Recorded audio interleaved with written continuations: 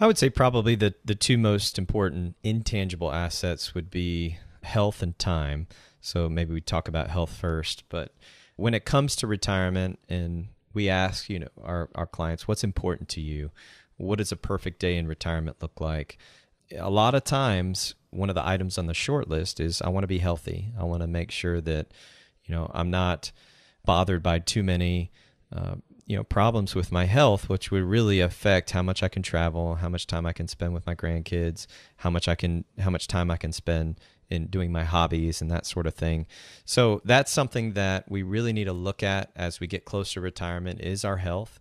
And do we have a healthy lifestyle so that these next 20, 30 years can be years of enjoyment and not, burdensome in terms of how healthy we are living.